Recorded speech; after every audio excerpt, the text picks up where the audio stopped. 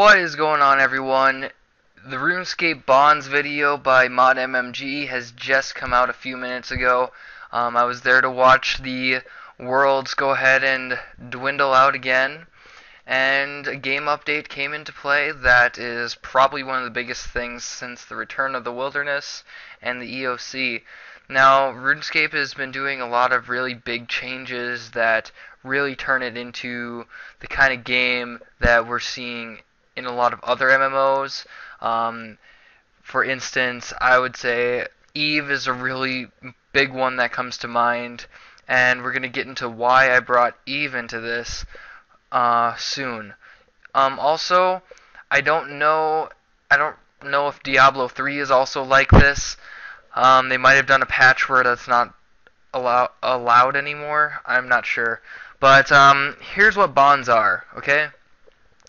As you can see in the video, there's been a problem with bots, even though the past few months the game's been mostly bot free, and that gold farming is always going to be a problem. So they're going to do their best to eradicate this by bringing the bond program into it. Now, bonds may be purchased on the website's billing page. The cost is $5 per bond and can be redeemed in exchange for 14-day memberships, 8 spins, or 160 rune coins. Now, if you want to go ahead and do the math, that is about right. Buying bonds, though, should not be the way to go for membership, as it will be $10 to get 28 days, which is which is above the current price of membership.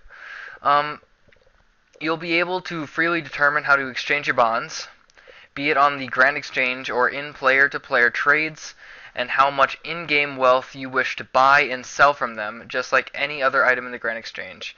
Now here's how it works. Players can purchase a bond on the billing page with their credit card or PayPal account for real money. The bonds can be gifted, traded, or consumed. Player A and Player B agree to trade a bond, either as a gift or in return for an in-game resource or currency of any agreed value.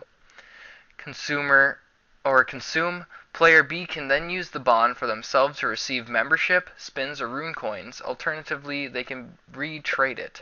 So, a bond is basically membership, spins, or rune coins, whatever you want to redeem it as, which means that you are now able to use your in-game wealth to buy membership.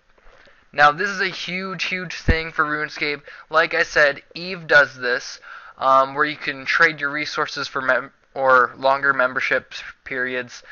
Diablo used to do this. Like I said, I'm still not sure if they do. And it's just a really big step, and I personally feel that it is in the right direction for sure. I think that being able to use your in-game wealth to directly influence your ability to play the game is really smart. It's a really good thing to do.